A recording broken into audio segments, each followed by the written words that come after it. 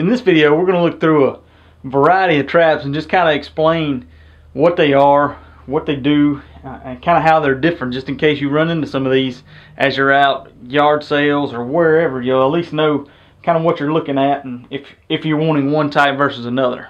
So first off, here we got the trap that's probably been around the longest that you see in pictures and videos with the mountain men, and that's the long spring trap. And in particular, this is a double long spring trap simply because it's got two springs, and these are the long springs here on each side, and they've got tension on them and they compress, and that's what powers the trap.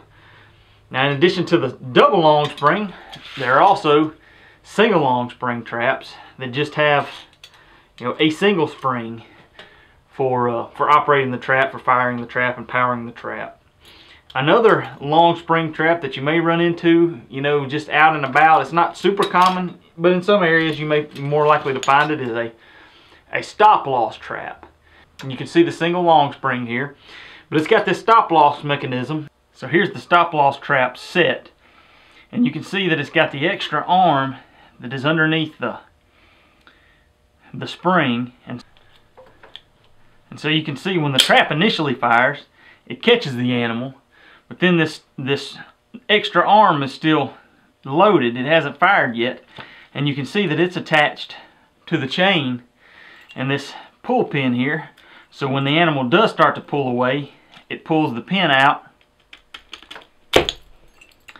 And then this arm comes out and it holds the animal's body and head away from the trap leg and the foot. You don't want to use these for anything bigger than mink and muskrat. You don't want to set them where you might catch a coon. It's not designed for coon. It's designed for those smaller animals in situations where they might not drown. So it's a little bit of a different trap that you may see. Sometimes these arms are on this side, sometimes they're on this side. But if you're out perusing at a junkyard or a yard sale, or not necessarily a junkyard, but an antique store or a yard sale, you may run across these traps. Another little bit different style trap than what we see a lot nowadays is these underspring traps.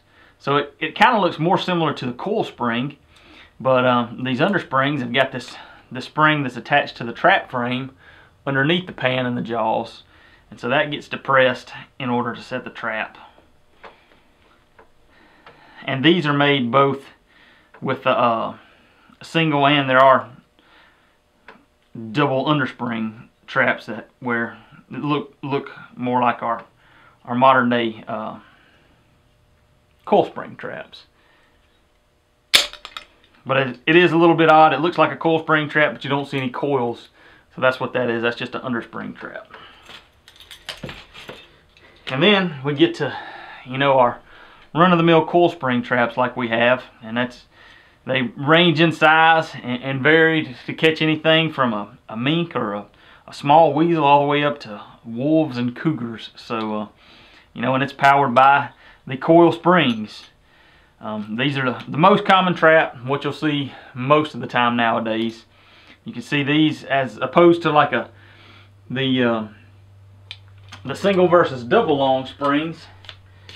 For coil springs, a lot of traps will come two coiled, so they just come with the two standard coils.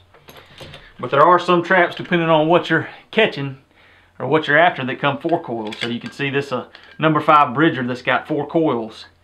It just makes the trap more powerful for larger animals. This particular trap, I'm going to catch beavers and otters with it, but these number 5s are sometimes set up to trap wolves and wolverines as well up in the north. So that's a rundown of some of the most common foothold traps that you're liable to see when you're out and about.